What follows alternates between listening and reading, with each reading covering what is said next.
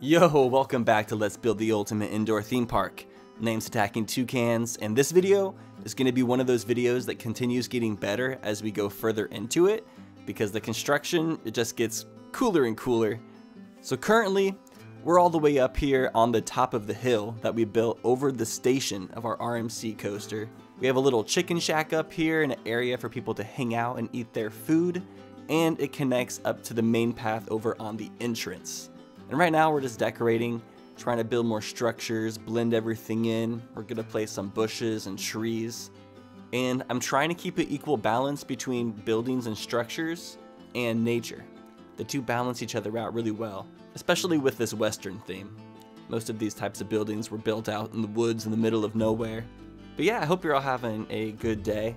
Hope you're all staying busy, staying fulfilled, staying fed, and staying creative. You know, it's good to have creative outlets. I personally have a lot of creative outlets because I feel like it's the only thing that keeps me sane nowadays. If I can even call myself sane. But my main creative outlets, let's see. So I like making theme parks, obviously. Virtual theme parks is up there. I like making videos, video editing. I like filming, especially artists and dancers. Live performances, anything that captures like some sort of significant moment that had a lot of effort put into it artistically. I enjoy video editing, audio engineering. I like singing and rapping myself. I enjoy dancing. Dancing's like my main physical form of creativity. I dabble in a bit of photography, graphic design, and then I don't know if playing video games would be considered a creative hobby. But making Let's Plays is something I would consider a creative hobby for sure, because there's a lot of creativity that can go into it.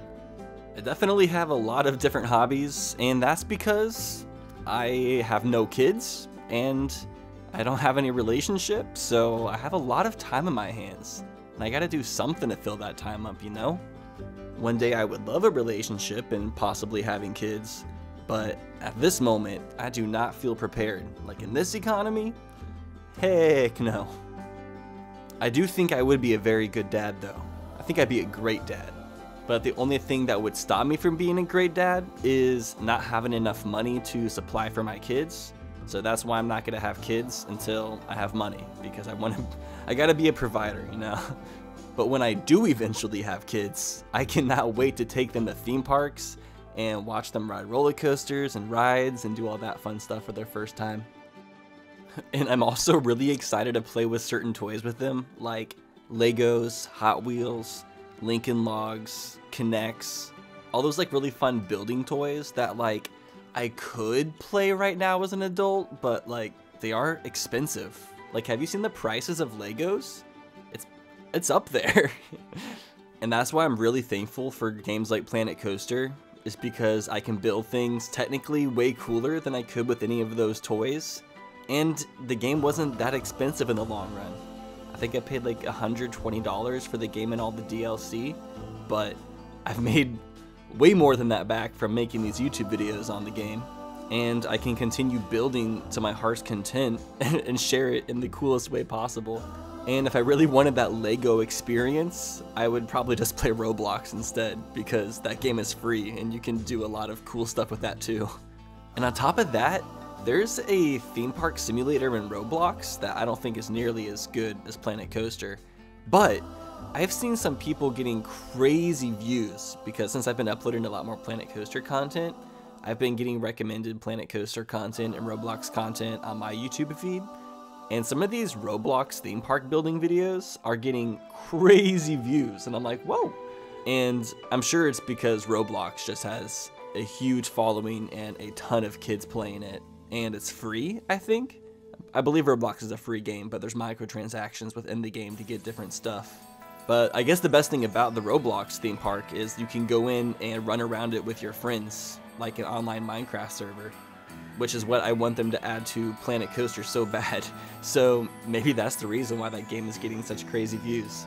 Hey, maybe I might dabble in some Roblox theme park building as some like one-offs, just to see what the game has to offer, because maybe the game has some really cool ideas that Planet Coaster could adopt in a sequel.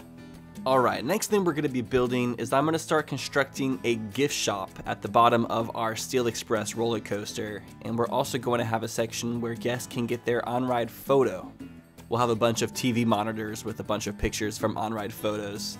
The game doesn't have that built in, we're going to have to create it ourselves, but it's going to work. Wait till you see it. And then I wasn't really talking about it, but we also put the roof on top of the pizza pin, and I built some train tracks and a train to add even more layers to the scenery in that section of the theme park.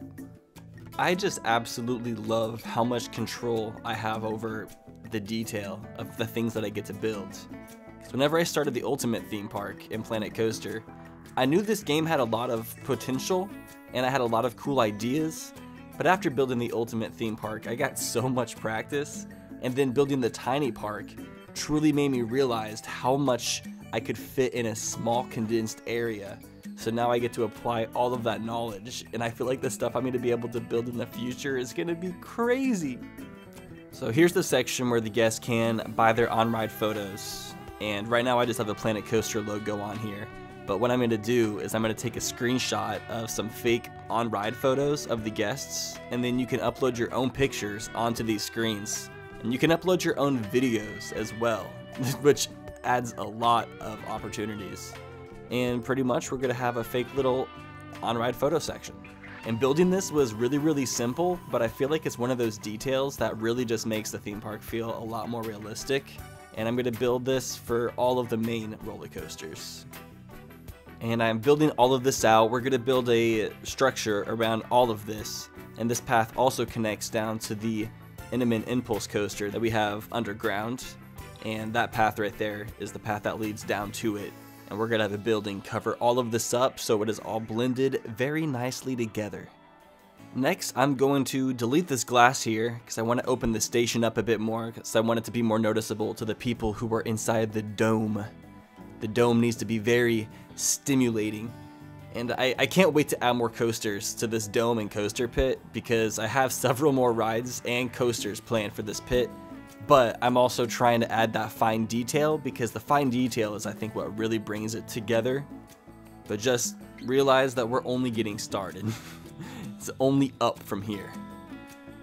And something else I feel like we need to finally discuss is the name for this theme park. The name that people have been suggesting like crazy, like almost overwhelmingly, and I'd never even brought this name up. But lots of people are suggesting that we call this park the Toucan Headquarters, or Toucan HQ. And that would tie it in with the other theme park we have, the Toucan Kingdom, and keep a similar theme there. And we also have the Tiny Park, and that's named Sapphire City. So that doesn't really connect too much, but maybe we can have some connection to Sapphire City in this theme park. But that will be the comic question of the day. What should we name this theme park? Do you guys agree with the suggestion of calling it the Toucan HQ, or do you have a better name? Let me know in the comments below. This building is looking pretty clean so far, getting a good frame put in. I think we should start adding more details and some gift shop items inside, like some food, some clothes, some souvenirs, all that stuff. Get all the necessities. And something else I would like to try to do for this theme park that I have not done yet in Planet Coaster is I want to try uploading some of my own custom scenery. So if you didn't know, you can actually upload your own 3D models to this game to use as scenery. And there's lots of items already in the Theme Maker's Toolkit, and several stuff we've put in this park already has been from the Theme Maker's Toolkit. But I have personally not added anything yet myself. So that is a goal. I want to try to make some custom scenery for this theme park. And that will probably get its own dedicated episode as well, because that'll be very interesting.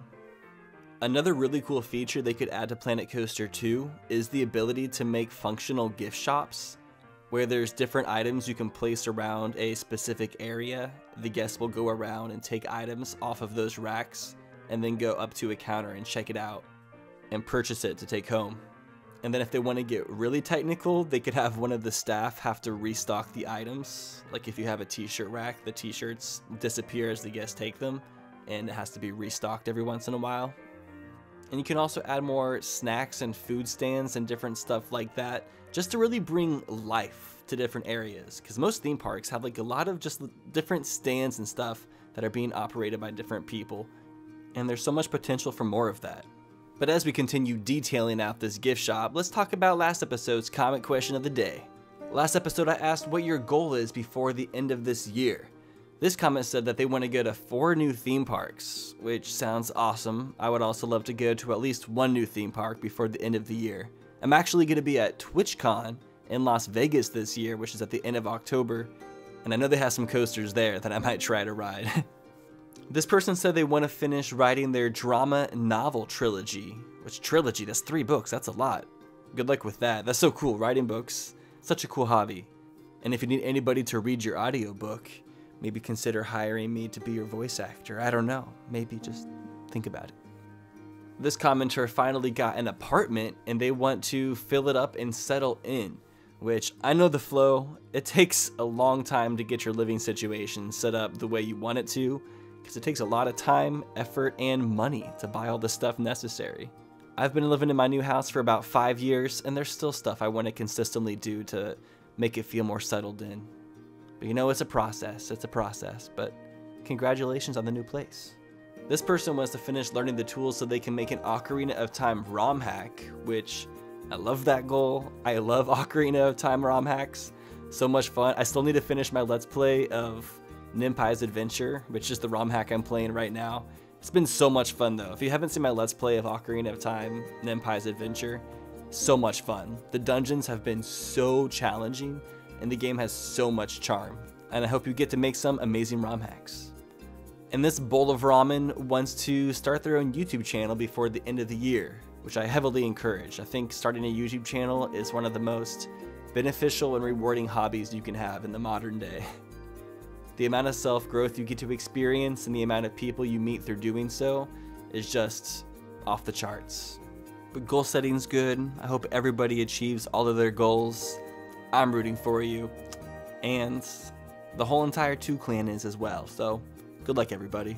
And can I just take a second and just say I'm really happy with the way all of this is turning out. This is looking so cool in my opinion, and I love the flow of it. And a part of me also wants to go back to the Ultimate theme park and add these on-ride photo sections. Like, I should make a couple extra bonus episodes of Let's Build the Ultimate theme park and add some extra stuff. That's definitely gonna happen. I just decided.